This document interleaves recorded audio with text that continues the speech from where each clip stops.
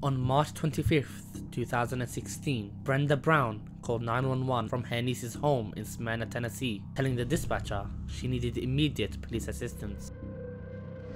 911 emergency. Yes, this is Brenda Brown. I need the Smyrna Police Department, please. Okay. Found her. She's in the bed, dead. Okay. Don't touch anything. We come through the back gate and the window was broken and she's laying in the bed.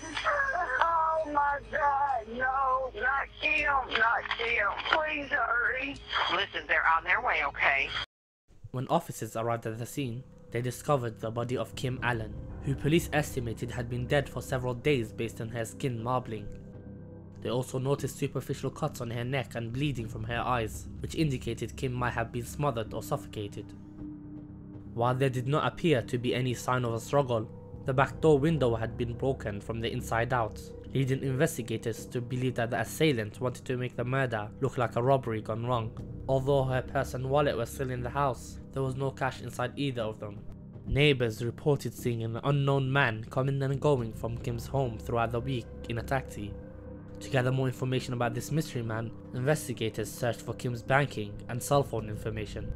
5 days before her body was found on March 20, 2016, surveillance footage captured Kim withdrawing $420 from her account. Also, video from earlier in the day showed a man using her card at a convenience store to buy beer and a cigarette. Cell phone records showed that the last call from her number was on the evening of March 21st to a woman named Stacy Merritt. Detectives contacted Merritt, who told them that her brother, Eric Ellis, had called her from Kim's phone. They had also identified the man in the surveillance footage as Eric, saying he had met Kim at a local bar and that Kim had offered him a place to stay while he got back on his feet. Eric told his sister that he had witnessed something horrible the previous week but could not disclose any detail about what had happened. Merritt said that she took her brother to the rescue mission in Nashville, where investigators quickly tracked him down. Eric Ellis was brought into the station for an interview. I haven't known her that long. She was pretty cool, nice person. She opened up to me and I opened up to her. She had been real nervous. She just kept mentioning Larry. She had told me some prior incidents where she was at a bar where he drug her up by the back of her hair. He was screaming that I'll kill us both. I don't know if he physically did anything to her recently or she's had a run into him. Let me clarify again real quick just what I want, okay? For Friday night, from the time you met up with Kim, okay, through today when you talked to us. Oh, okay. Okay. Friday night, definitely drinking. And then we went back to her place. Okay. And I went to sleep on the couch because that's normally where I slept at. Saturday, we've been to Nashville. We bar hopped a little bit. She did say that she was going to meet up with a friend of hers that she knew for a while. I know it was a guy, but I don't know his name, never got it. I left from her and was just roaming around all night. So I figured she did meet up with whoever she was talking about. And I haven't seen her since after that, all of this. She probably did meet up with that person. Okay. And they either stayed downtown or they went back to their place. Okay, so Saturday night you didn't come back to her place at all? No. You stayed in Nashville? No, sir. Eric had just told his first big lie that the detectives know to be false. He said that he left on the Saturday and didn't come back to her place, but the detectives have spotted him using her card in the supermarket the next day. They would now inform him of this lie, and he would see him physically crumble under the pressure. So you haven't seen her since Saturday? So how were you in her car in Smyrna at 11:09 a.m. on Sunday? On Sunday? Mm-hmm. I don't recall being in her car on Sunday. You recall going to the store and using her credit card? Yes, that's when I told you when she, yes, On I'm Sunday? sorry. Yes, sorry.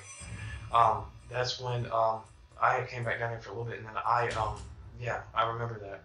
I forgot about that and I'm sorry. I'm not lying to you. I'm a little freaked out because one, I didn't do nothing wrong. Right now, you're telling me a lot of... I know, I'm circumstances. trying to remember everything. Now, if something happened and you were at the house and a mistake happened, then that's what we need to know. We can deal with mistakes. But somebody that's going to lie to us about it, that tells us that somebody's trying to hide something. Okay, I'll tell you. Okay, yeah. It was a screaming battle. It was a guy named Carl. I want to say it was Miller. Carl Miller. I know Larry didn't do anything. I don't know how she knows him. They were just screaming and yelling at each other. Like Sunday, Monday morning, like early morning. He just told me, get the f out of there. I called the taxi, and I left. The detectives searched for a Carl Miller living in the area in their database, and nothing came up. As you have probably guessed, Carl Miller does not exist. He's merely a character Eric has made up in order not to expose or incriminate himself, essentially telling the events of the story but in third person. Many suspects actually do this when being interviewed as a coping mechanism, allowing them to confess to their crimes but not feel guilty saying it out loud. I knew probably something bad had happened, but I didn't know what. Okay. I'm going to ask you this one time. Okay. And I want you to be perfectly honest with me. When you saw her Monday, before you left there, was she alive? Don't lie to me either. I know she was drugged up. He was crushing some type of pills. I seen a residue on the counter. I watched him put the powder in a cup. Okay. And then I watched him put Diet Dr. Pepper on top of it. I got scared. I called the taxi. How'd you call the taxi? She had given me her cell phone to hold on to. Okay. So what'd you do with her phone? After I got rid of it because I didn't know what the hell was going on. Well, I gotta be honest with you. It's still bugging me that you take her phone and just decide to throw it away. Because if you don't know that she's dead, you're not gonna take your friend's phone and throw it in the trash because she's gonna want her phone back. I threw it away in the trash can. Where? Downtown. At that time, honestly, speaking truthfully to you, I didn't know she was dead then. When a suspect repeats certain phrases like "I wouldn't lie to you" and words like "honestly" or "truthfully," detectives usually take this as a sign that they are lying. Sometimes some things happen, okay? Some things are accidents, okay? If you were there, y'all were having sex, you were getting drunk, you were getting stoned, she died, then that's what we need to know, okay? I just knew that he told me I need to leave, and I left. Honestly, that's what I did. Okay. And I left. I'm gonna try this one more time, okay? And I'm gonna give you a chance to be honest with me, okay? This third person bullshit is bullshit. That's all it is, bullshit. There is no Carl Miller in Smyrna or Rutherford County. You're gonna have to start being honest with me I'm being because honest right now. no, you're not. You keep blowing smoke at my butt. I'm being honest with you. I'm freaking out because I did not kill this woman. I didn't poison this woman. I didn't do shit. You and her, the only two in the house at that time. At that time, yes. Okay. So you were there Sunday night, correct? At her house. Okay. Whose picture are we gonna see at the ATM at that night? On which night? Sunday night. Sunday night. Mm-hmm. I'll be honest with you. She went to the ATM and got the cash out. I think it was like $420 or something like that. I was with her when she went to the bank. What were you holding to her neck? Oh, nothing. At the back. Oh, that's that's what she had. I would hold. Come on. I have a knife. Nobody has said anything about a knife, and yet Eric has brought it up all by himself. This slip-up is most likely a recollection of what actually happened. His story is falling apart by the minute. Okay, you want to try this again? She asked me. I didn't cut her. She asked me to hold it. And I did. She asked you to hold what? She gave me a knife. Okay. I didn't cut She her. tell you to hold it up to her neck? I didn't hold it to her neck. I just kind of held it like this. She said, "I'm gonna loan you $40," and she took out $420, and I didn't need $400. So you took $420 from her. Let me tell you something, okay? Right now, you're blowing buku smoke up my ass, okay? Now, if you want to keep this story up, we can play all night long. But we all know what happened, don't we? Honestly, truth, I was so felt drunk, I don't even remember. There was a struggle when we got back. Not like a fight. Between you and her? She was stumbling, and I went to catch her when I did, and it stuck in, and I freaked the out. What'd you do with the knife? I threw it away Where? downtown Where? in the parking garage. After she fell on it, I got a towel to hold it right there. And I said, "Kim, I'm so sorry." I said, I don't know what the hell I'm thinking. And I don't remember a whole lot because I had blacked out. Not like blacked out, because I did. And I know I'm going to jail. Am I right? Eric is only telling them bits and pieces of information. The detectives know that he didn't accidentally stab her with a knife while trying to help her. They needed to get a real confession. So they sent him to his jail cell for the night, with the hopes of continuing the rest of the interrogation the next day. But on the same day, before going to sleep, Eric requested to talk to a detective again to get things out of his chest. Oh, I don't doubt that one bit, Holmes. I don't doubt that one bit, okay? I really don't. And I can see in your eyes. You love your family. You love your sister very much. And I bet you $5 right now that you're ashamed. And you're ashamed about bringing this upon him, aren't you?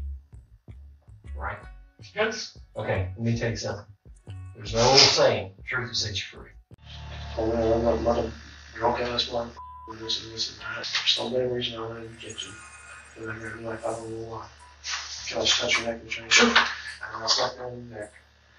And I realized what I was doing somehow, how I dropped her. And she asked me to give her some of her medicine to help her. So I gave her way too much. Did you crush it up and put it in a drink? Yeah, I thought that it would help ease the pain. And then she passed away. Just a couple questions.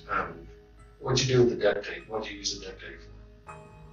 Yeah, I found in her hands. Is she dead when you put the duct tape on? But I did that after her. She had passed away. She had duct tape on her hands. What else did you put in duct tape? Mouth. You put it across her mouth. Yes. And I think I did on her eyes. Did you put it across her nose? I want to say yes. I'm going to ask you the hardest question I've ever going to ask a person. Okay? So this is a you to me. Okay? And I just want you to give me a plain, straight up, honest answer. Yes, sir. Did you choke her? I didn't choke her. What happened was after she was already gone, and I wanted to make it look like a break it. I put the tape around her neck to her bag. Put a bag over her head. Yes. And then you put duct tape around the neck. And she was only gone. How did you know she passed away? She was making some type of noise. It sounded like a snore almost. I just snapped. Okay. And I didn't realize what I was doing until afterwards. Okay. Let me clear up just a little bit, okay? I think you're ashamed of what happened at the bank. But what happened at the bank kind of led to the rest of the evening. Yes, sir. Am I pretty close with that? Yes. No, you're not close. You're next. You crushed the pills, put them in a cup. She drank some more. She started to get sleepy. You carried her to the bed. You went back into the living room. And then she was making those noises. You went back into the bedroom. Put a plastic bag over her head. And then duct tape the plastic bag. I feel very bad. Oh, I do. I know you do. I know you do. I really do. You don't understand. I feel really bad. I can see. I can see it in your eyes, okay? It's all right. All right. Let's come on back in here. We'll do what we gotta do. All right? An acquaintance of Alan, Eric Ellis, allegedly murdered the 45-year-old at her home on Bratz Trail in Smyrna back in March. Police tell News 2 he apparently confessed to the crime. The most disturbing part of this case is that Eric continued to live in Kim's home after murdering her, sleeping on the sofa for days whilst her body was slowly decomposing upstairs in her room. If Kim's aunt Brenda didn't come to check on her and discover her body, Eric would most likely be still living with a corpse. Eric pleaded guilty for the murder of Kim Allen and is now serving a life sentence with the possibility of parole.